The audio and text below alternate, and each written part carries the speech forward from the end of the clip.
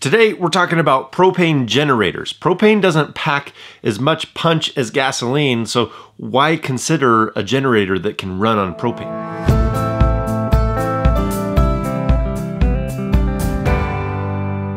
How's it going? I'm Jared Gillis. Welcome to another All About RVs. Today, we're looking at a dual fuel generator. It runs off of propane and gasoline, and why that might be an advantage to you. So we're gonna be looking at one in particular. I've had some hands-on experience with this one. It's the Champion generator. So let's look at some specs that go along with this generator.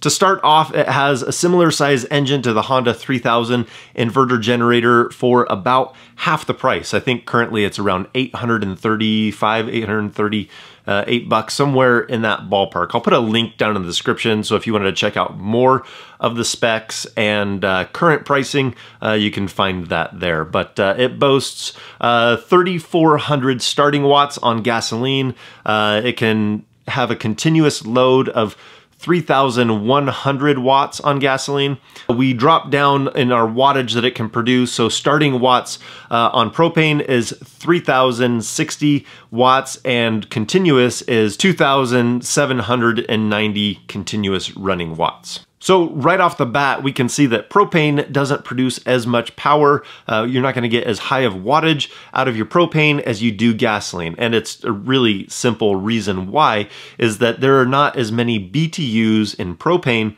as there are gasoline. So when you look at that, that just means that there's less power in propane than there is in gasoline. So if we were starting our list of pros and cons, we could see right away that propane does not pack as much punch as gasoline. So that would be the first con. The second one would be that you're probably gonna have to bring out more fuel to provide the power that you're wanting to provide because it doesn't have as much energy in the fuel. And to round out that list of the things that I kind of see as cons for running it on propane is it's not as easy to get the fuel as gasoline. Gasoline, you can take a can and your gas can, and you can go fill that up just about any time of the day. Gas stations are everywhere, so that is extremely simple to do. Compared to if you need to go get propane, you have to go somewhere during business hours that has an attendant that can fill your cylinder so you can get back to camping, or do that before you go. It's just an additional step. Now, the flip side of that coin is it's really not that big of a deal for me to have to go get propane. It's just part of the RVing life, whether you do it on the weekends for short trips or you're in it full time. We're used to getting propane for our RV. It's not that big of a deal. Now, there's a lot of good things about using propane as your fuel. For number one, starting off, it's going to be a lot cleaner. I don't care how you slice it. When you use a gas can to move around gas, it's going to get messy. Compared to a propane bottle, it's very easy, contained. I'm never worried about my propane bottle spilling, so I don't have to worry about where I'm going to put my gas can, if it's gonna smell, if it's gonna leak, any of that kind of thing. So it's also staying on that same idea of being clean. It has cleaner emissions. So when you're running on propane, it is cleaner emissions than running off of gasoline. And I actually think that this sounds a little bit quieter. It might be the frequency that changes a little bit, but it doesn't sound as loud to me being on propane than on gasoline for this generator. Another advantage that it has, having propane, is the age of the fuel. It is extremely easy to store propane. You can leave it in that bottle. When I fired up this generator for the first time on propane, I believe the propane I was using was at least 5 years old. No problem whatsoever. I didn't have to do anything to the fuel to keep it lasting that long. I just plugged it in, turned it on, and it fired right up. Now, with gasoline, you can't do that. It is easy to treat gasoline, but for me, I have to remember to do that, and I don't always treat my gasoline. Or if I fill up the generator, I may not always use all that fuel, so then you have to run the generator longer to get the fuel out of there so that you can put treated fuel. It's just one more additional step, because it only takes close to like 30 days for it start to begin that gumming up process and varnishing the inside of your generator. So if I can avoid that with propane, that is fantastic. So the big question that everybody usually asks with a generator is, will it be able to start my AC when it's warm outside and I want to use it? Because the AC, when it starts up, it has those peak watts that usually is the biggest draw that you're going to have in your RV. It's going to be the most demand for power. So if you have a 13,500 BTU AC, that's usually going to take around 2,750 watts to get that thing up and moving. And once it's going, it's usually around like 1,250 watts, somewhere in there, for continuous use. So this generator should be able to handle a 13,500 BTU AC unit on the RV. Now we have just one single unit on our RV, and it's a 15,000 BTU AC. And so on propane, on paper, it shouldn't run it, because for the starting watts, you usually need around 3,500 watts to start that kind of that size of an AC. And then for running watts on the AC, it drops down to 1,500 continuous watts of use. So once it's going, it's not usually the issue, it's getting it started. So since it shouldn't be able to start it on propane, let's give it a try.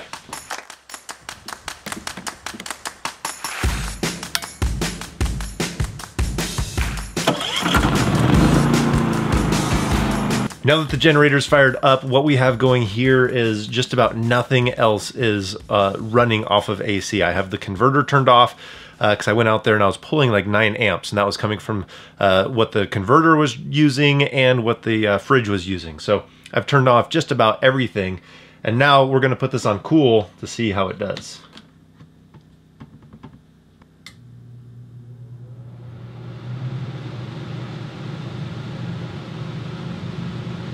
It actually did it.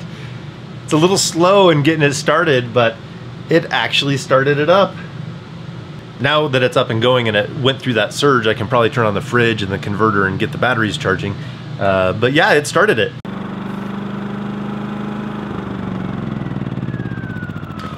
So after I had run the AC for a little bit and it was kind of going, we were past that startup stage, I started to turn on other things. I turned on the fridge, the converter, turned on a space heater, 1,500 watt space heater, to see if it could do that. And it was doing all that at the same time.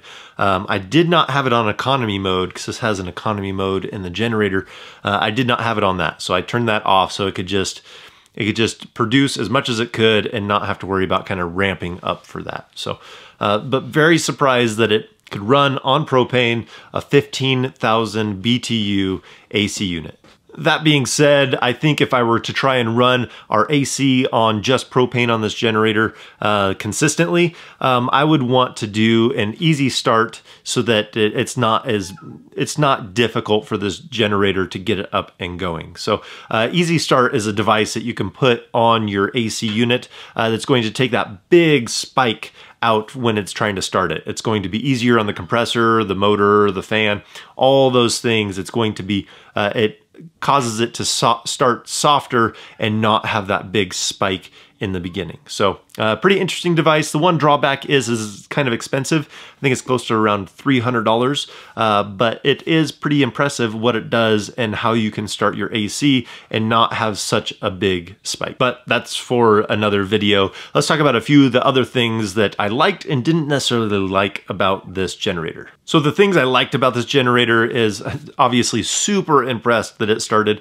our 15,000 BTU AC on propane. Just amazing. I do think that it's one of the more quieter generators while it's under full load. There's other ones that are quieter when they're not under full load and in eco mode, but under full load, this one does pretty good on sound. It also does pretty good not losing voltage when you're plugging in a lot of things. It doesn't have a big voltage drop. It holds it pretty well. I love that it is RV ready. I don't have to have an adapter that I lock in there and plug into. Just one less thing to lose, one less thing to have to plug in. So I like that it's just made for RVers. And it is super easy to start. You can flip the switch on for the battery, pull out the choke when you're on gas, and fire it right up with the push of a button. So very simple in that regards. Of course, it's got all the other things that most generators have. It has the plug for the 30 amp. You have a place for your normal house outlet socket. for your 120 going on there. You have a place for 12 volts and breakers for all that. So of course, indicator lights, all that is great. I thought the changing the oil on it was really simple. It has this hose that you just pull out and you're able to drain the oil out, fill it up. So that was extremely simple and easy. I did wish that the fuel tank for the gasoline was bigger on top.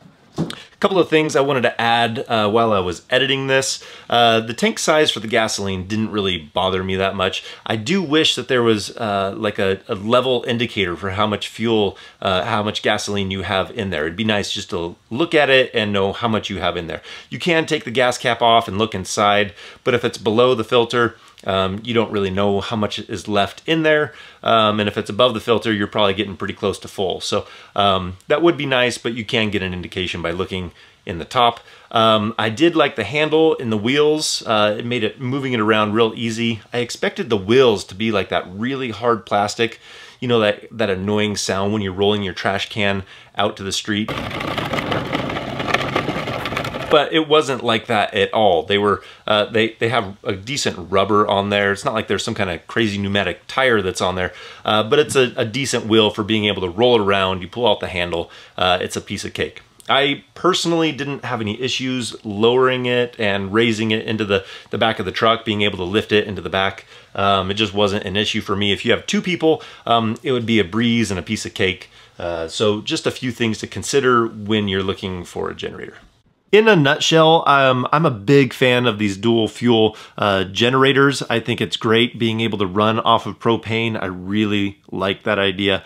So I hope this list of pros and cons and seeing what it can do and what you shouldn't do helps you out in making a decision if it's right for you. Find the generator that works for your situation and your needs. So if you like this video, give it a thumbs up. If you want to see more videos about RVing, hit that subscribe button. And if we don't see you on the road, hopefully we will see you in the next video.